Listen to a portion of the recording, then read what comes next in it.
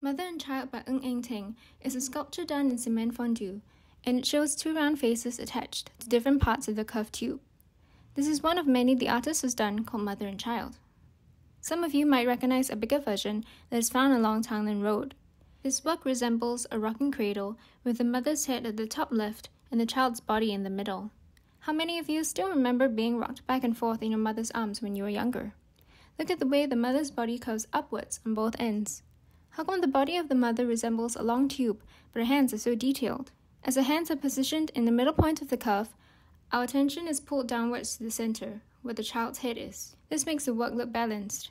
Even though this sculpture is done with a hard material, we can almost feel the softness of her hands as they hold on to her child. This is a tender moment between the two figures, and we are reminded of memories of our own parents too. When was the last time you hugged your parents? Today could be a good day to start.